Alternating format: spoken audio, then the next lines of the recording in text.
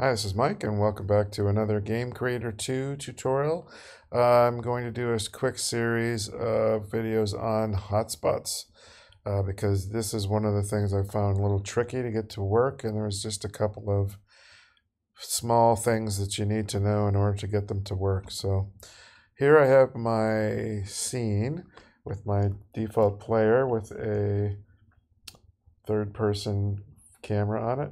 And we have a cube in this scene with nothing on it. It's just a regular cube.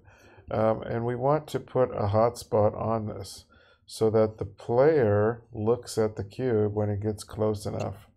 So hotspots allow you to put interactivity on objects to identify them as being interactive. So you can get the character to look at it. You can do different things like changing materials. You can put text above it to say what the controls are for interaction and things like that. But in this video, I'm going to cover how to get the player to look at the hotspot. So if we go into the player settings and our motion settings under interaction, it defines the radius, and you see this green. This is the interaction radius of the character. By default, it's set to 2. And the focus being near character. This is good for a third-person action game. The screen center is for a first-person game, so that it'll focus on something in the center of the screen. And the screen cursor is for a point-and-click game, so it'll focus on something that your mouse is pointing at on the screen. But we're going to leave it for near character for now. So now to get this to work, we need to add a component to the cube, and we can either add it directly to the cube, or we can add a child object that's an empty object that has the hotspot component. But I'm just going to, for now, add it to the cube. So visual scripting hotspot you want. So by default, it's set to the mode being in radius. So the radius right now is 10. So if the player gets inside this red sphere, it'll activate. So I'm going to just set it down to something reasonable, like 2, for instance. So when it gets close to it, it will do something. So this is the list of things that it can do. So add the spot. We want to get characters and look at.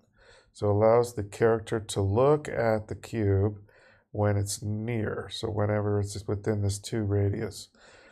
So according to the documentation, this is all you need to do. And we will see that this by default does not work at all because the documentation is missing something. So if you see he's up at the cube, nothing's happening. He's not looking at it, nothing. So the problem with this is that there's a thing here with the inverse kinematics. You have to add the IK rig layer of the look at targets. Otherwise, the player will not be able to look at any targets. So anything that has the player looking at a target needs this IK rig. So now if we click play, we can see that the player should now look at the cube when it gets close to it. And there he is. He's looking at the cube. And when he goes away from it, he will stop looking at the cube. So this is good for objects, and you can put an offset on this too, so that if you want him to look above the cube, you can, or below, etc. So, and that would be done by changing the offset to constants, let's say up. If we change it to up, he'll look higher up at the cube. He'll look above the cube, which you might, so he'll be looking straight over that direction instead of down at the cube. So that's how you get this to work. So hope this helps. It definitely was difficult for me, and I had to go into Discord to find the solution to this.